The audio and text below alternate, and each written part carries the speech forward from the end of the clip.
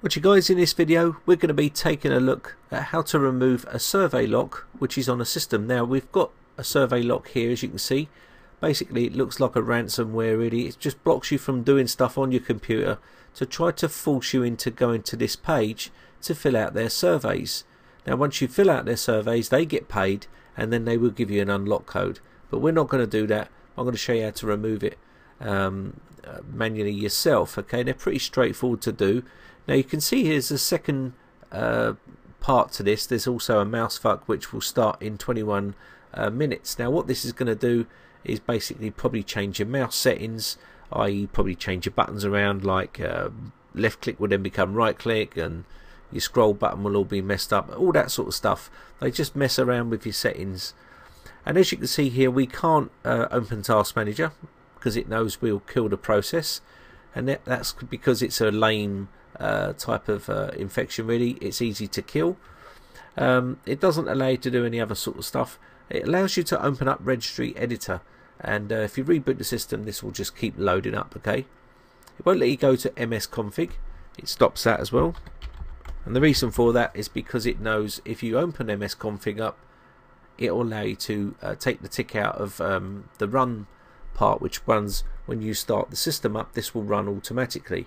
So I'm going to show you how to do it. It's pretty straightforward. So let's have a look at the actual survey itself.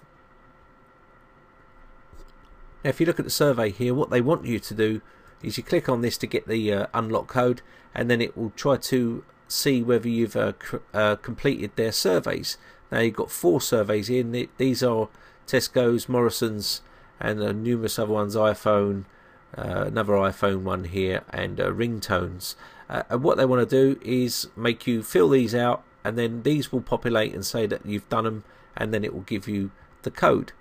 We're not going to do that. I'll show you how to get around it. It's pretty straightforward, as I said. When you try to close it off, it gives you another message saying, are you sure you want to do this? Make sure you fill out this survey, blah blah blah. I'm going to cancel that. Okay, so now we've got this here. What we're going to do first off is we're going to go to the registry and type regedit,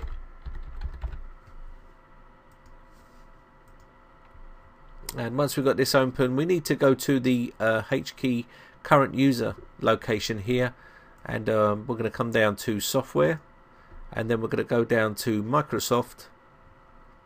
Once we get down there we want to go to Windows,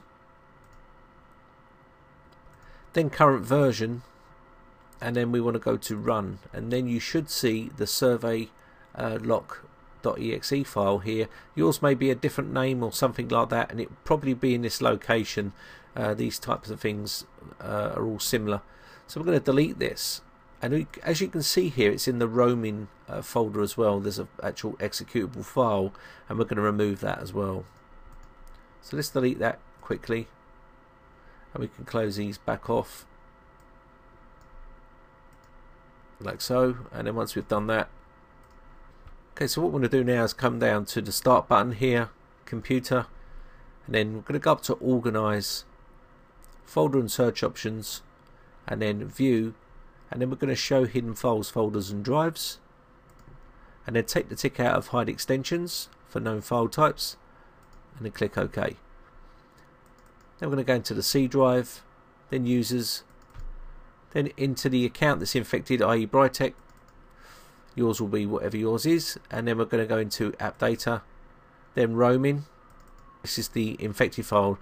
Now we won't be able to just delete this because the process is running. You can use many different ways of doing this, save mode maybe, or some sort of a program that will kill this, Process Explorer. You can go on the internet and get that if you wish. I'm just going to quickly rename this file vir, like so, and that will then leave that like that. So when we reboot the system this will then won't load up. Okay, and then we can just delete this file. So let's reboot the system quickly.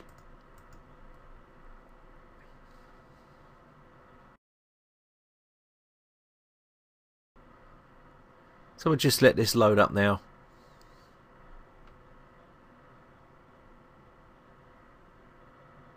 And we should be rid of that survey. There you go. That's now gone. And what we can do now is just go back to that location and you can do shortcuts if you wish. You've seen me use those before. And we're just going to go back here, and we should be able to delete this now because the process is now not running. Pretty straightforward stuff, and as you can see, we should have our computer back up and running. Pretty easy to do, but they can be pesky and some people do panic about them. But don't panic. As you can see here, we've got a file on the desktop here which was causing the issue, which was just a little small executable file, but we'll just delete that. Now I'd advise you to run Malwarebytes at this stage, and also some other programs like Hitman Pro and stuff like that, just to make sure you've got no other infections on the system, TDSS killer and stuff like that. Okay, and I will put all those links in the description for you. Okay, anyway, I think that's going to be about it for this video, so I hope you enjoyed it and I hope this one helps you out. My name is Brian from briteccomputers.co.uk. If you enjoy these videos, hit that subscribe button, guys. Also rate and favourite all my videos if you enjoy them, and I'll be making more useful videos again in the future. So thanks again for watching, guys. Bye for now.